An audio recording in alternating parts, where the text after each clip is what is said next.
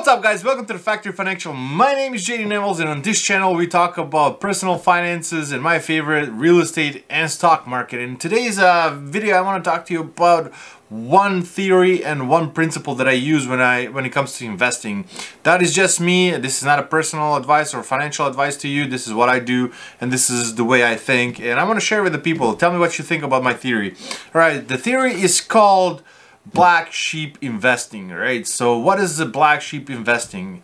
Let me show you actually an example. What do I mean by black sheep investing? Okay, so here's my Factory Financial YouTube channel. Hit that subscribe button, do me a favor, and let's grow together. Let's grow our money together. Alright, so let me show you something right here. This is the Globe and Mail. This is where I hold my portfolio, right? I forgot about this and I was recently looking at it. I was like, holy crap, look at this. Right, so this portfolio was made in March, I do believe March 2020. So this is when Corona happened, when everybody was freaking out, when everybody was selling, the market dropped, like what was it, 30-something% it dropped. So it was crazy, right? So everybody was selling. So this is where the black sheep comes in, right? So don't be like everybody else, be different, right? So everybody was dumping, everybody's talking about banks, how they're gonna collapse, everybody's talking about real estate, like how those huge REITs, how they're gonna collect all the rents, all the money, right? So, oh, they're gonna go under the water. So there was a lot of panic in the market, right? So what I did, like, I looked at it, for example, okay, my favorite one was like, I looked at a Fairfax Financial, right? I look at their balance, I look how much cash on hand they had at the time. And I looked at them like, they can cover twice with the cash they have. Like, they can cover twice all the debts and everything. I'm like, why would they go underwater? Like, I don't understand. Same thing for Toronto Dominion Bank, TD Bank, or Plaza Retail, or what was it, Smart Centers. That was another one. They have like Canadian Tire as a clients. They have Walmarts. They have like these huge players. They're not gonna go under. They were working. Everything was fine later on, as we can see 2 years later. Everything is super fine. Same like with the Bank of Montreal. And if you look at all this portfolio, I'm only losing money, or I sold out of this. I have to make the disclaimer. I sold out because I bought a house, right? So look at this, 46%. 46%, even with the recent downturn, okay, in recent downturn, still 46%, and the market's been down for the last 3-4 days, 5 days. It's been going down. Everybody's talking about interest rates going up, so the market's down. And look at this, Bank of Montreal, 87% return. I only had one share, but 87%, and everybody was going crazy. So when I say a black sheep, at the time, that was the black sheep for me, because I look at a company's structure. I looked at what is the company. So there's 5 banks in Canada. There's a Scotiabank, TD, Montreal, RBC, CIBC, right? So there's 5 of them. It's like a cartel here in Canada, right? They make a lot of money. So something would have to go really, really bad in order for those banks to suffer, to go down. Like the whole country would have to go down with them. So I looked at it, and I'm looking at their statements and everything, like the balance sheet. And I'm like, this is ridiculous. So that's why I was buying. I was buying banks and I was buying real estate, the big players, right? So those were my black sheeps, because everybody was going towards the right and I was going towards the left. So you want to be that one outlier. So you want to buy quality companies. You don't want to buy some crap garbage, right? You want to buy quality companies. Each of those companies, like Bank of Montreal, Enbridge, Fairfax, Manulife, Plaza Retail, the Smart Center Real Estates, the TDs, those are all quality Canadian companies. They didn't go under, as you can see. 2 years later on, they're thriving. They're like making so much money, and they will continue doing that. So I understand that this is 2 years late, right? So, but let's look at the current example. Okay, let's look at one thing that is right now everybody's hating on. Okay. So if you look right here, Netflix, right? Netflix has been hurting. Look at that. Look at that drop. Like, look at that drop. They went $690.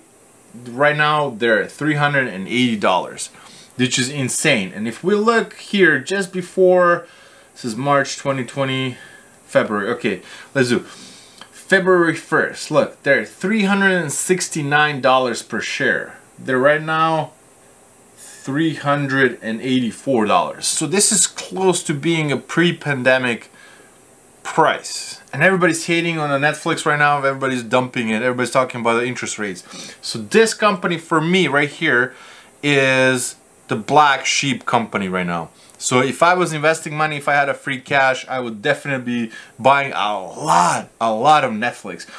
I'm not gonna go into deep dive into the Netflix, the company and their financials and everything. There's plenty of people doing that on pretty much daily basis, right?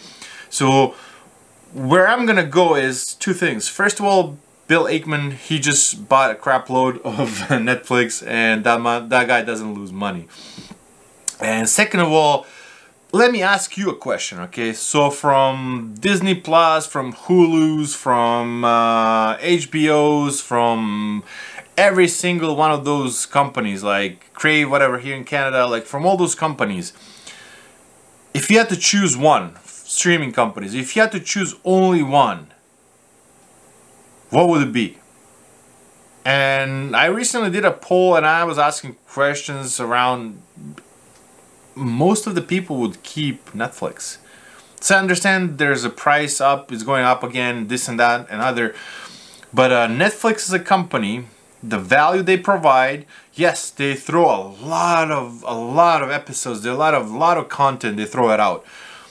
But they have some hits, and lately they didn't, especially the first quarter right now. They're struggling, right? But they said that, right? So there's going to be a little bit of adjustment from 2-year period when they were gobbling a lot of that future subscription base. But right now they're a little bit suffering for it. How much? 0.1% they missed the target? Or 0.01%? I forgot what it was. It was just something so small. And I don't understand why everybody was, why everybody still is freaking out about that. I still think it's a quality company. They still have a good management. They're breaking out slowly, but they're gonna be growing again. So the new content's coming out. If you're movie buff like I am, like if you love movies and TV shows, they're gonna have more coming out. So it's been a little bit slow now, but that's not the reason to sell from $690 to $380. Like, I think that people are over exaggerating the problem here. Maybe their content was a little bit edgy, some of it was risky, but they stuck by their creators. If you look at Dave Chappelle, like everybody was like, cancel Dave, but they still have it over there. Like, so they stick up for their creators, which is awesome. Like, you want to see companies sticking out. Like, maybe you don't agree with everything. I don't agree with everything he said, but it is what it is, right? Democracy. We're living in a free society. So right now, if I had a cash, I would be buying this company.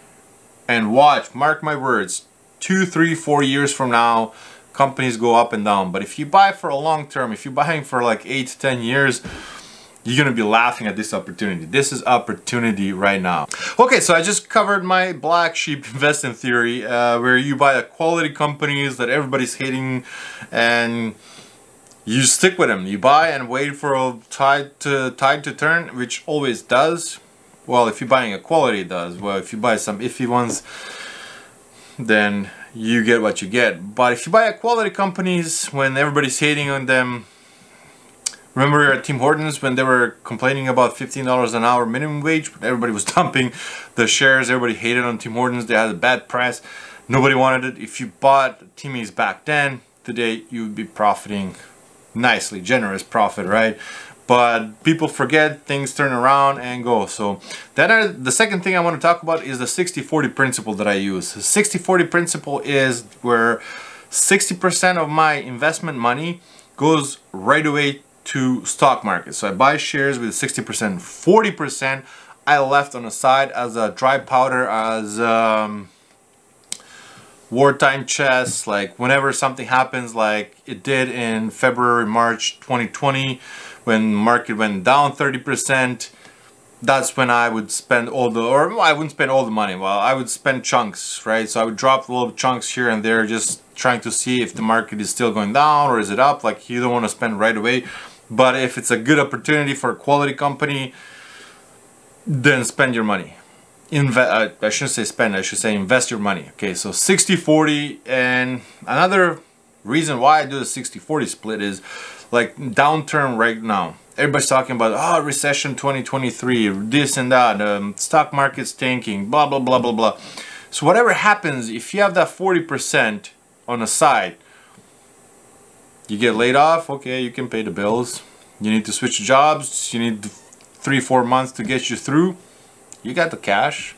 So 60-40 is where I like it. Maybe you're gonna go 70-30, maybe you're gonna go 80-20. I don't know what you're comfortable, I don't know how much money you make, so that's gonna depend on you. But for my liking, for my safety, with everything that I have, with the real estate and all that, like 60-40 makes most sense to me. So 60% direct investments, because even when the economy goes down, even when the stock market goes down, you still want to be investing. Because if you're investing constantly, even through the ups and downs, like that medium in let's say in 10 years, when you draw the line in a medium, you're gonna be making money. You're buying ups, you're buying downs. As long as you're buying constantly, 20 years from now when you retire, or 15 years from now when you retire, whatever the date is, you're gonna look at that and be like, that was a good choice. I made a good call. Alright, so if you like my video, please do me a favor. Please hit that subscribe button. Let me know whatever you think. Whatever I do, you think I get something wrong, let me know. I want to know that, definitely. And I'll see you next video. Bye.